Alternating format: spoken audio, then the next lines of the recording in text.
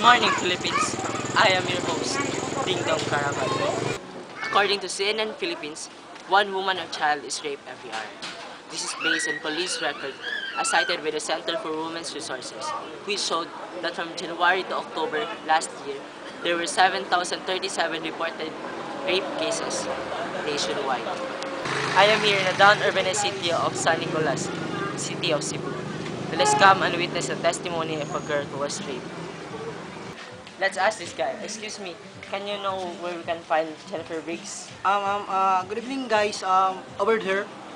Over there. Thank you, thank you. So we are now heading to Jennifer Briggs' residence. So come with me. Good.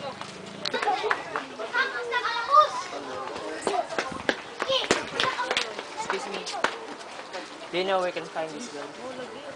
Ay, straight lang dira niya. Liko lapit sa puso.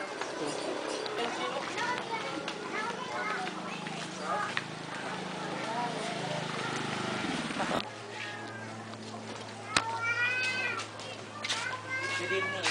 Do you know where we can find Jennifer Briggs? Sud lang dito sa may puting apultan, sir niya, na ay balay dito, ilahan na to. Thank you. So it's already 6 p.m. in the evening, and we're about to locate Jennifer Briggs' residence. Eh, nakaarin ako dami.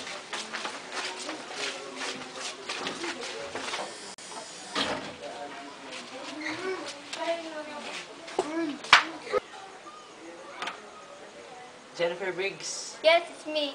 Come in, have a seat. It happened when I was 17. I was on a vacation in my junior year. I was spending time with my friends at the park. One day, I was staying at the park with my friends. We were chatting about the good old days when we didn't have any homework. It was around 4 a.m. when they had to go.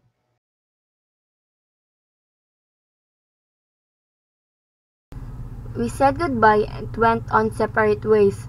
On the way to my hotel, I passed two men staring at me since I was walking out of the park. I walked quickly by, but after a block or two, I felt a hand grab by my arm, and another cover my mouth. I was told if I scream, I die.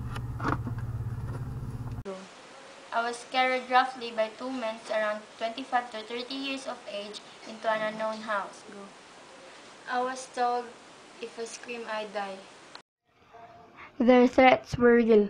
At least, I thought they were, since they were both wielding knives.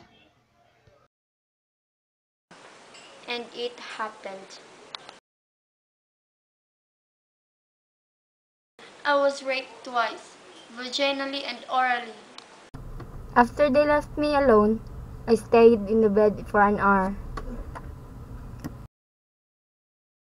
I was confused, scared, and out of my mind, and the first thing I thought of was, what did I do to deserve this?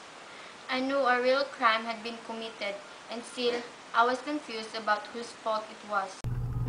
I cleaned myself up and ran crying to my hotel.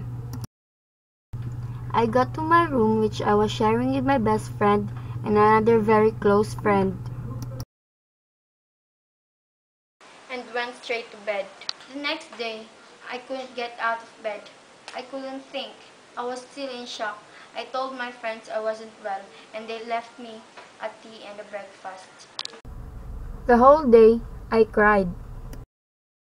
Fortunately, I decided not to take a shower. Almost midday that day, I realized it wasn't my fault, or at least I forced myself to think that way. I had to force myself to think straight for about a month after. My friends came back from the town and asked me how I was. I told them I needed to speak to my best friend Lisa. The next thing I knew, I was in the clinic with my friends.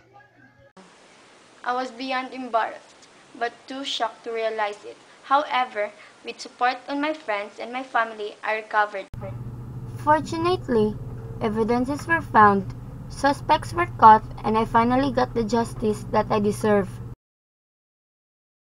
My advice to anyone who is in need of some support is be strong, think straight, and take immediate actions, and always remember that there is always someone who's there right beside you. This is Jessica Briggs, and this is my real life story. This is Ding Dong Caravan, and this is The Secret Files.